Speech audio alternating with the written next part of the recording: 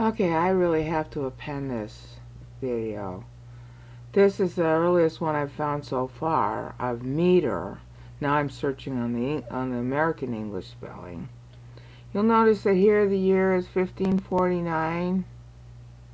Okay, 1549 is a really important year because that's the year that John Knox got freed out of his imprisonment in Scotland and came to England.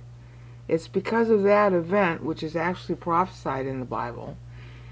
I've already covered that in the Curios references in Frank Forum, because I plotted them all. Okay, 1549 is when he came out of jail and went to England because he was exiled from Scotland at that time. And he spent some years in England teaching. And guess what? Because I can't get my hands on his own metered translation, so it's like, well, what can I find? Well, here we go. Look right here. The 7 penitential psalms drawn into English meter, with a metrical prologue before every psalm by Sir Thomas Wyatt. This is what our boy Knox would have discovered when he came to England. There was a translation that preceded him, and of course the Stephanus Greek manuscript would come out in 1550. And that really stirred up a flurry of new translations too. But this is after Wycliffe, which was 1402. Okay, Wycliffe didn't actually translate his own Bible. It was a guy named Hereford. But that spawned a bunch of translations into English, especially after 1533, which this is 16 years after that. Because in 1533, Henry VIII separated England from the papacy in order to get his divorce so he could marry Anne Boleyn. So as a result of that, there was a flurry of new translations coming out in England. This is why Christ focuses so much on England in Matthew 24:25. There's a thing that there's a rhetorical device called anaphora, and the Bible uses that to count the syllables and center on important periods in history. I already did the videos on that showing it with Paul in about 2010, 2011. And now we're starting to do it on the Matthew 25 passage, Matthew 24:25 passage, which Anoninomenon discovered last year. And I wouldn't listen to him when he kept bugging me to look at it until this year. It turns out that him finding it was also prophesied in Matthew 25:11. I only discovered that a few days ago, and I'm still in a state of shock about it. But we're not supposed to care if it's us or somebody else being prophesied, right? You're supposed to just take the information. So here it is, 1549. That was a prophecy of John Knox. It's hitting on that year for him in Matthew 24:25, when he would start to discover and start translating the Bible. Okay? And he was in England.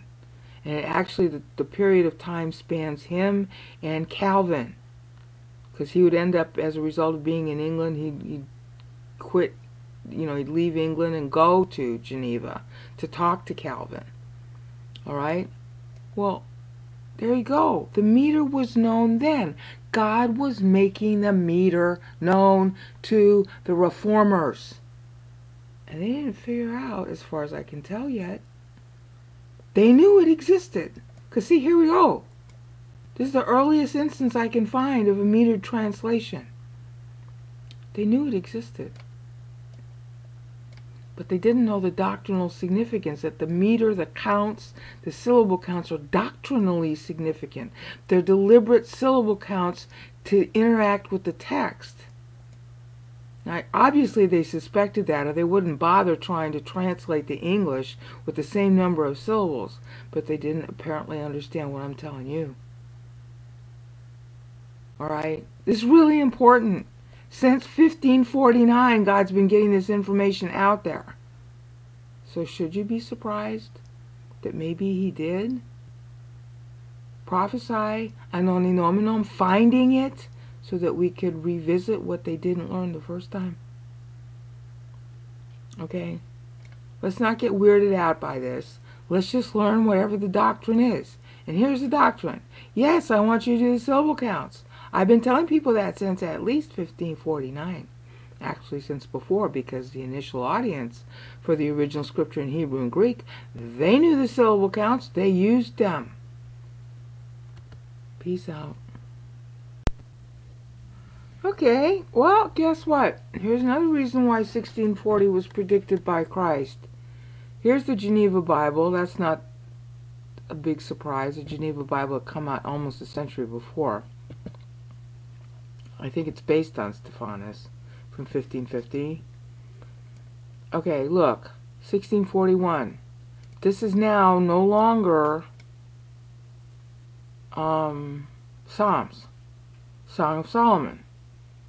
They thought, okay, well, we'll look that. That's got to be metered.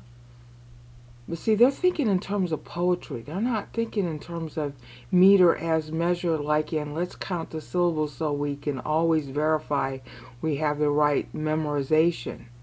Which in oral, you know, when you're orally memorizing something, that's what you do, is you count the syllables on your hands. That's what I do. You know, around the shores that round our coast from Deal to Ramsgate span, I found alone on a piece of stone an elderly naval man. His hair was weedy, his beard was long, and weedy and long was he. And I heard this wight on the shore recite in a singular minor key. Oh, I am the cook and the captain bold and the mate of the Nancy brig, a boatswain tight, and I forget the rest. I learned that when I was like 10. I'm 63 now. So you see, meter's important for memorization. They knew that, but they didn't seem to apply it to all the Bible or recognize that it's doctrinally significant to the text being metered. But at least they knew to count the syllables. 1640 is when they started coming out with these metered translations. And God decided that was really important. Do you see why? Here it is, 1641. Here it is again, 1642. This time Song of Solomon, because that's part of the Bible. Okay? And let's see where else it is. Metrical. See, I'm searching now on the word metrical. Alright. What's this one? That's also Psalm. Oh, it's Judah. The Harp of Judah. Or Songs of Zion. That's also Song of Solomon. That's 1837. That's a lot later. I'm looking for the earliest ones. Okay. So let's see. Let's look at this one. Metrical version of the Psalms. Well, we have that already. Somebody's writing in the margin. This is 1560. That's after 1549 though, so it's still the Psalms, so I'm not really worried about that one. But see, you can search on the word metrical and you can play with this yourself. Okay, this is Song of Psalms. This is Job. Okay, now let's see how early this Job is, because I already did a video on Job. This is 1610. Now the Job that I showed you is from 1878. But this is 1610. Metrical version of Job. 1610. That was also a prophesied year in Matthew 24. Syllable 1580, syllable 1580, okay? Or 1580, 1581, really. But 1610, it could have been late in 1610. It could have been considered, if it was after September, it would be considered 1611 in the Bible calendar, which starts at the autumnal equinox, which would be our old year, but their new year. Okay? So here we go.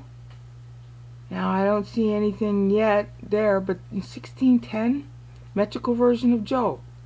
Okay, and the video I did was 1878 metrical version of Job. So the metrical version of Job started being done in 1610. Beginning to get the picture?